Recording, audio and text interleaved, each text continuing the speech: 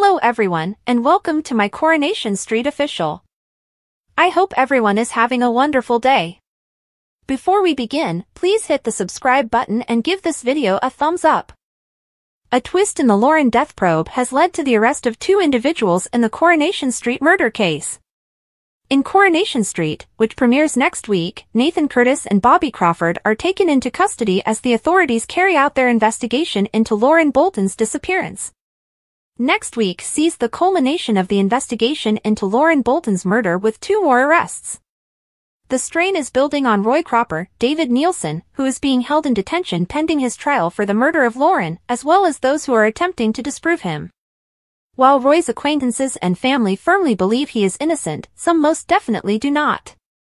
Viewers of Coronation Street witness Carla Barlow, Allison King, and Bobby Crawford, Jack Carroll, in a dramatic week of episodes spread across 5 nights, when they are accused of perverting the course of justice. But just when it appears like Kit Green, Jacob Robers, and D.S. Swain, Vicky Myers, are going to solve the case, fans will be dealt a sudden blow when a fresh piece of information reveals Lauren's true killer. Is there still a predator out there, or have the cops caught their man? In the meantime, Bethany Platt, Lucy Fallon, is certain that Lauren's murder was caused by Nathan Curtis, Chris Harper. At her breaking point, Sarah Barlow, Tina O'Brien, Bethany's daughter, makes a risky decision in an attempt to permanently break up with her sex offender ex. Is Sarah in danger, though, if she gets caught in the act? Or will Nathan be implicated by evidence the police uncover of their own? In later scenes, as Nathan drives his vehicle past Sarah, frightening her, Sarah and Bethany denounce him to the police for violating the conditions of his license. Sarah pays Nathan a visit at the construction site and reminds him that he accepted £10,000 to leave town, just as Bethany makes another threat to leave Weatherfield.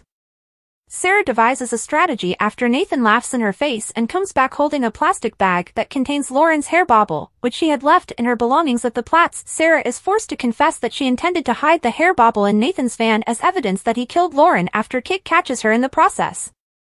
She should let the police do their job, Kit begs. In another scene, Bobby and Carla are informed by Nina Lucas, Molly Gallagher, that Roy's trial date is approaching. Carla is asked by D.S. Swain why she and Roy have broken up. Carla puts an end to it. When D.S. Swain pays Roy a visit in prison, he directly inquires as to whether Bobby's statement has anything to do with his falling out with Carla. Nathan is taken into custody by Kit on charges of violating his sexual harm prevention order when he searches his van and finds several USB sticks. Later, Carla receives a warning from D.S. Swain that Bobby's lies aren't benefiting anyone, least of all Roy, and Bobby is arrested on suspicion of tampering with the legal system. Roy's defense is shot down, and D.D. Bailey, Shanique Sterling Brown, realizes with horror that Carla has revealed that Bobby has been detained for perverting the course of justice. Sarah asks Kit, somewhere else, what they discovered in Nathan's van. Kit says he won't mention Lauren when he shows that it's one of her hairs and implies that she must have dropped it. Joel Deering, Callum Lill, was present when D.S. Swain and Kit started Nathan's interview. Sarah tells Daniel Osborne, Rob Mallard, and Bethany about her scheme to set Nathan up, and now he's been arrested. Daniel is furious.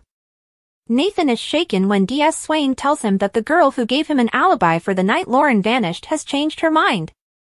Nathan won't respond when D.S. Swain challenges him about his preference for young girls and implies he killed Lauren. Joel's admission that he is representing Nathan infuriates Dee.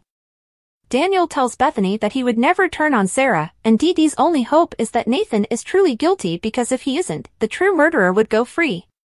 Joel is reassured by Nathan that he is innocent and that he believes Sarah put Lauren's hair.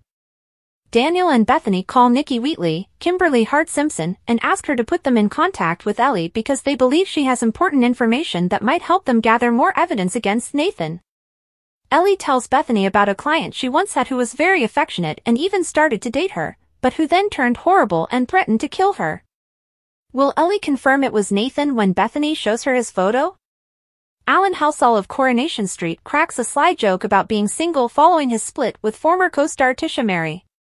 Star of Coronation Street Alan Halsall joked cheekily about being unmarried following his split from former co-star Tisha Mary. The actor, best known for his part as Tyrone Dobbs in the ITV soap opera, got to know Tisha on the set in 2013 and 2018 when she portrayed Steph Britton on the Cobbles. Shortly after she left the show, they started dating. In February, they declared their breakup following a 5-year romance. After posting a funny video on Instagram 3 months after their divorce, Alan joked that he might be using dating apps to find a new relationship. The actor, 41, shared the amusing incident when a playful puppy tried to climb him on Sunday, May 26. "Seems like we're not the best of friends," he said as the caption for a photo he uploaded of the dog. "I've had the most action in a long time, FFSFML." According to The Mirror, he later posted another image of himself with the puppy, implying that it might be his new Tinder profile picture and raising the possibility of a comeback to the dating scene. For 20 years, Alan has portrayed the Weatherfield mechanic on Corrie. From 2009 to 2018, he was wed to Hollyoaks actress Lucy Jo Hudson. He is also with her as the father of Sienna Ray. Alan had to withdraw from I'm a Celebrity prior to his recent split from Tisha because of a severe knee injury that required a lengthy reconstructive procedure. Alan posted this on Instagram, along with a picture of himself recuperating, surgery for ACL reconstruction.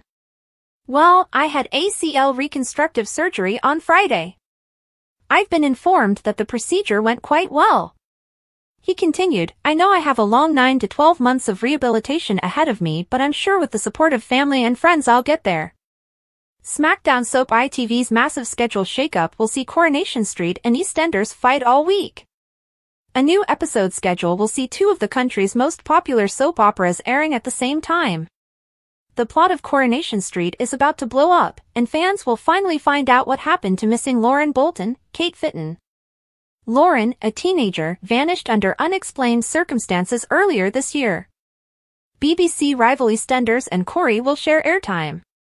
This week, instead of the customary 3 one-hour episodes spread out over a week, the ITV soap opera will air episodes every night.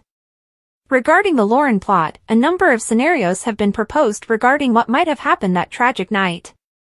Since Roy Cropper, the adored cafe owner, was taken into custody and accused of her murder, he has emerged as an improbable lead suspect.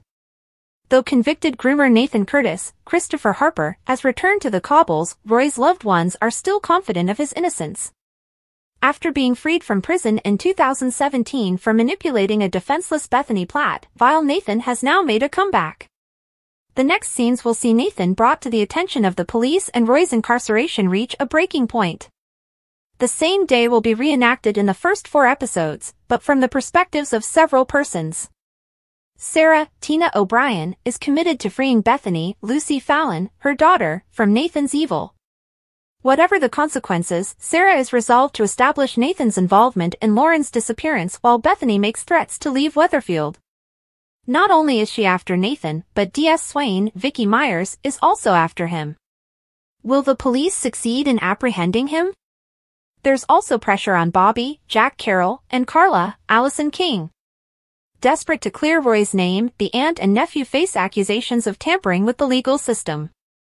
While Roy awaits his trial for Lauren's murder, Dee Shanique Sterling Brown battles for justice for Roy, while far-right activist Griff, Michael Condren, returns to Weatherfield prison. Griff decides to try to coerce Roy into making a confession as he thinks Roy killed Lauren. Roy's life is in jeopardy, and it soon becomes apparent that he is in great danger.